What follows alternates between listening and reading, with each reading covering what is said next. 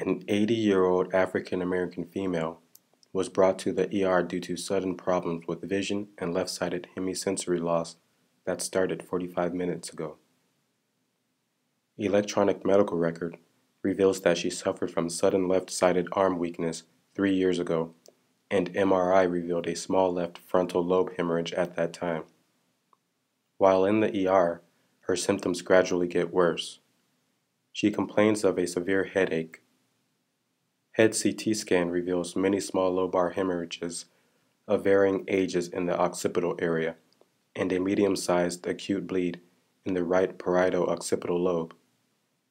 What is the most likely cause of this patient's symptoms?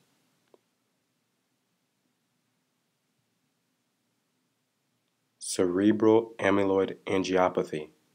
Cerebral amyloid angiopathy. Cerebral amyloid angiopathy is a type of angiopathy in which amyloid deposits form in the walls of the blood vessels of the central nervous system.